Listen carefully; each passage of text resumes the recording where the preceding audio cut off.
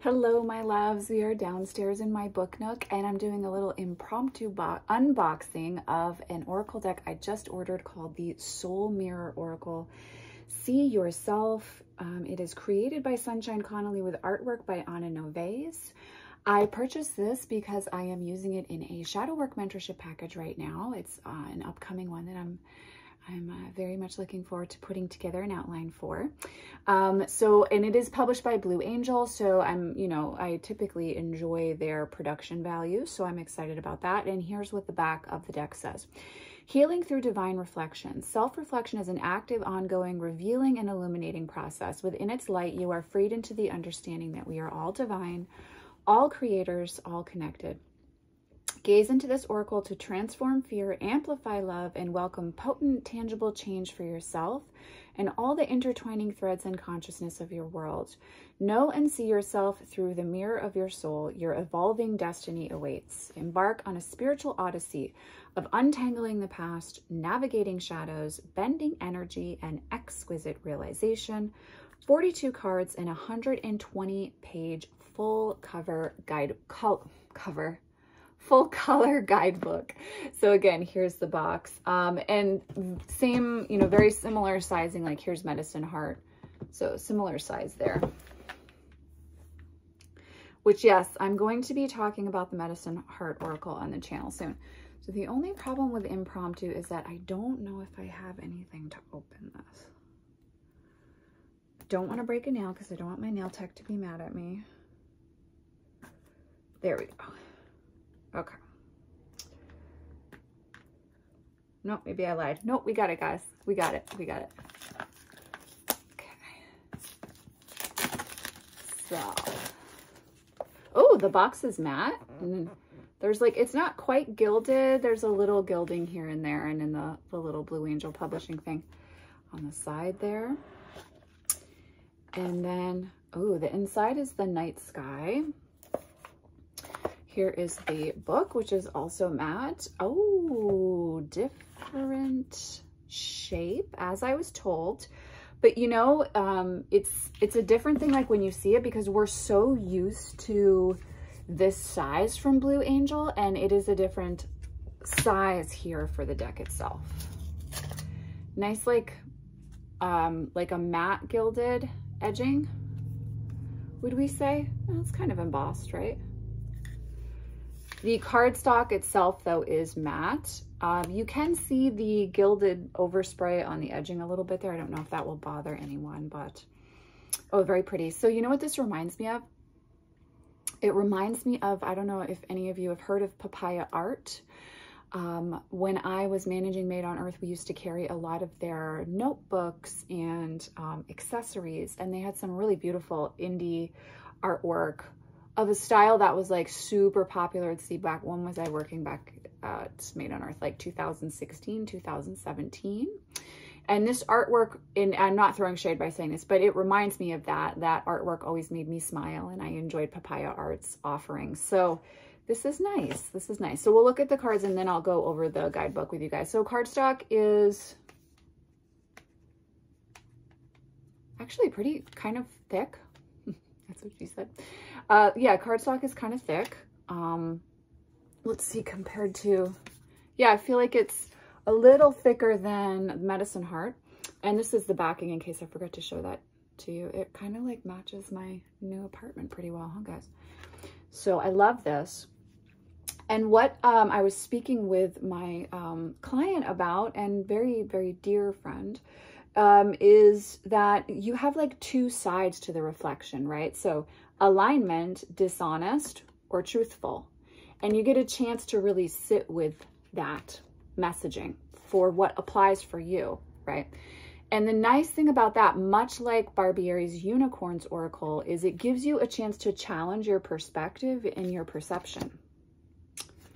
So I'm very intrigued to see how this works. Number one, especially for shadow work, which is primarily why I purchased it. But also, much like Unicorns Oracle, I would like to use this as a clarifier to tarot. And I'm intrigued to see how it works for daily draws. I'm very, very intrigued to see that. So yeah, the artwork is really beautiful. It's kind of doing what I wanted that tarot deck by that author I like. What is her name? Erin Morgenstern. It's kind of doing what I wanted the Erin Morgenstern tarot deck to do. I love this one. Oh, that's so cute. Oh, look at this one, guys. Oh, I am pleasantly surprised by this deck. I'm very, very, very intrigued to work with her. Oh, this one's lovely. This one makes me want to have short bangs again. Darn it. Every time I grow my bangs out, I get to this point and then I see a card or something on Instagram with those gorgeous blunt bangs and I have to do it again. That's the problem with being able to cut your own hair. I swear. These are really lovely. They're soft and quiet. You know what? It's similar in feel to the Lantern Oracle in that, at least my first impression is like, we can take our time and go slow if you want, or we can have a big realization together if you would like to. Where are you at today? Like, I always feel like the Lantern Oracle is checking in with me before we go deep. And I do feel like this deck, at least at first flip through, has that feeling like we can go deep or we can keep it where you need it to be, right? There's something really lovely about that in a deck. You know, I don't always want the Chicoli Tarot, even though sometimes I do want the Chicoli Tarot. But it's nice to have within your arsenal this option of going at your own pace, right? And having a deck that is a sister and a friend along for that ride. So, oh, look at this one. This one goes with my eyeshadow today. Even though my eyeshadow today is all in honor of the Pocket Edition Collie Oracle. Do you guys do your makeup based upon the deck that you're currently lusting and in a passionate affair with? Oh my God, we have to do a video about that. We have to. All right, I need to add that to the list. We need a fall chatty deck lust video. I love that one. And then here is the reflection card, kind of similar to the description on the back. Oh, relationships with distant or connected as the reflection. See, I think that there's a lot, especially if you're a journaler. I think you might really enjoy this because I think it's going to give you a lot of jumping off points. I love, love, love. I do apologize, guys. I am getting over a cold. I'm still pretty congested, so I do apologize for that. Oh my God, look at the bangs again. Well, if you guys know if I have blunt bangs, it's the Soul Mirror Oracle's fault. I digress. Where was I? Journaling. I brought it back. Do you see that? I brought it back. I brought it back around. The really nice thing with journaling, excuse me, with, oh my God. This is going on the Instagram post. I already know that. Guys. Wow. Wow. Okay, I have no words. Teaching, withheld, and giving. Oh my God. Oh my God. Oh my God. I am kind of falling in love with this deck, guys. Hold on. I can't talk for a second. I just need a sec. Okay, so that's the deck. This is my favorite card. No surprise. Because I have to say, okay, I'm going to come back to journaling, I promise. But brief side note, my son Vincent has made me love this burnt orange tone because his favorite color is like bright, intense orange. If you think of my aesthetic, then think of Vincent's aesthetic as the exact opposite of mine, right? He loves orange. And what I found is a really nice like meeting place for us in home decor is like a black lacquer with this burnt orange, almost sepia tone. We both get color tonality that we love, but I'm not overwhelmed with fluorescent tones, and he isn't dealing with just black and jewel tones, which is typically what I prefer. And this card reminds me of that. So yes, this is my favorite image so far. Journaling, then we're going to talk about this. So the nice thing about a deck like this, and you don't have to purchase this deck to have this experience. You know, if you have any, Oracle decks are really great for this, as is tarot. But like a tarot deck like Mary L, or yes, Tarot of Vampires, Thoth Tarot, the Hermetic Tarot I actually like to journal with a lot.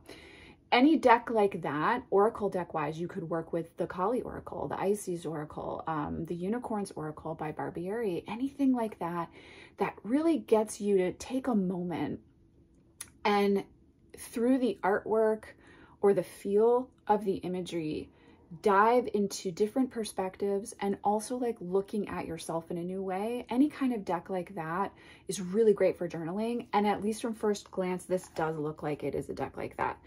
Are you ready to remember who you are, who we are? Our world is a soul mirror. I really like that, guys. I'm really into this.